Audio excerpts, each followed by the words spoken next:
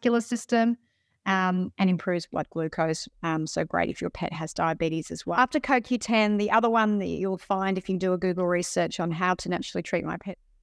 Hi, everybody, and welcome to the Kidney Coach YouTube channel. I am naturopath Fiona, co-founder of Kygenesis and of the Kidney Disease Solution. And today I wanted to do a video about treating kidney disease in our family, furry friends, and our pets in cats and dogs. Let's start by having a look at kidney disease in our animals. So kidney disease affects about 1 to 3% of all cats and about 0.5 to 1.5% of all dogs. And it's actually one of the leading causes of death in cats as they age. So it is actually something that's really great to know about, things that you can do to treat and actually things that you can do to prevent declining kidneys as our pets get older. In dogs, it's going to be the Samoyed, the German Shepherd, the English Cocker Spaniel, and the Bull Terriers are actually more prone to kidney disease. And in cats, it's generally the Persian type breeds. But in reality, if the conditions are right, any of our pets can go on to end up with diminished kidney function if we're not careful or if we're not doing the right things for our pets.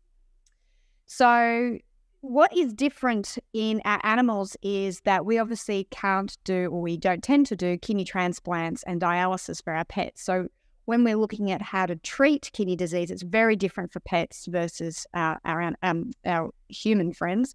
And also that I think preventing kidney disease in our pets is something that we should really, as pet owners, be really thinking about, because it's harder for our pets to tell us when there's something wrong. You know, animals are very stoic by nature. They don't tend to tell us when things are going on. And ironically, most dogs and cats in kidney failure produce actually huge quantities of urine. It's not that their urine flow diminishes, which is something that people would often look for. And unless you're having annual routine blood tests, diminished kidney function can often go completely unnoticed by pet parents unless you absolutely know what you're looking for, or unless it gets caught up, it gets tested and caught just as a offside when you're having other bloods done. So early detection and renoprotective treatments are designed to slow the progression and the loss of damage to neurons. Let me talk about the nutrients. And so there's two main nutrients that I highly recommend in animals with kidney disease. The first is coenzyme Q10. And if you jump on the website and put in natural treatments to kidney disease pets, you'll see there's a whole pile of stuff that comes up about CoQ10. CoQ10 is amazing. It's an antioxidant. It helps produce energy. It's anti-inflammatory. Again, protects the cardiovascular system and improves blood glucose.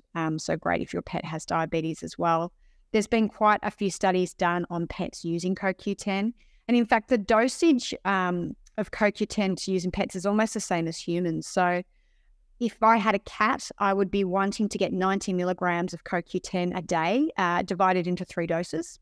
And for a dog, 100 to 300 milligrams a day dose, depending on size. So for a polo, he's about 32 kilos. And if he had kidney disease, I'd have him on a minimum of 200 milligrams. If you have a Great Big Dane or a dog weighing around 60, 70 kilos, you probably want that closer to 400 to 500 milligrams a day. And then if you've got a small Chihuahua or something like that, I'd still stick to about 100 milligrams a day of CoQ10. It doesn't have huge amounts of toxicity. It seems to be very well handled by animals. After CoQ10, the other one that you'll find if you do a Google research on how to naturally treat my pets with kidney disease is fish oil.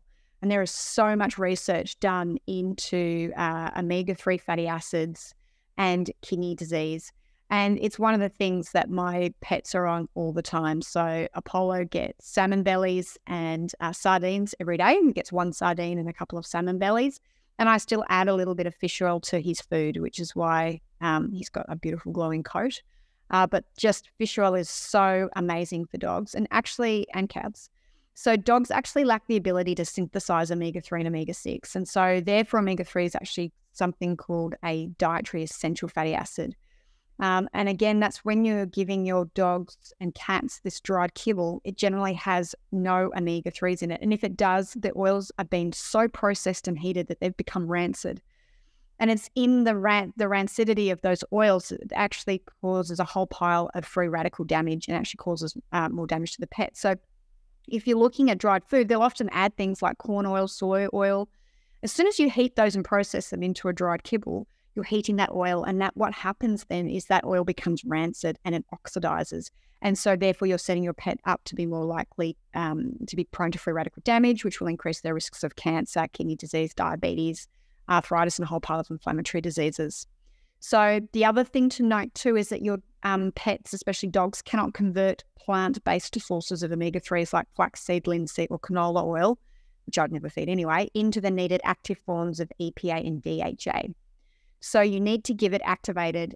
So therefore it needs to come in the form of fish oil.